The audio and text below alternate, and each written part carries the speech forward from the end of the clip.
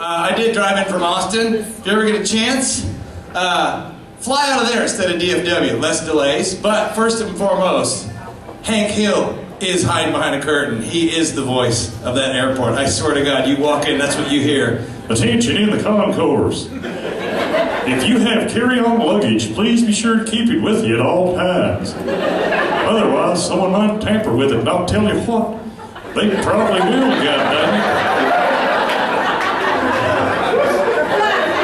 I'm waiting to see this guy in baggage claim. Hey, I know where you live. I stole your bag tag.